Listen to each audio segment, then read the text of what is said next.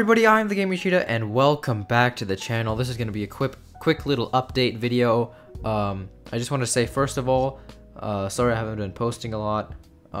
As usual, I do have school, but now because of the whole coronavirus thing, my school is actually shut down until the 25th of February, so I will try to grind out as many videos as possible for you guys during my time at home.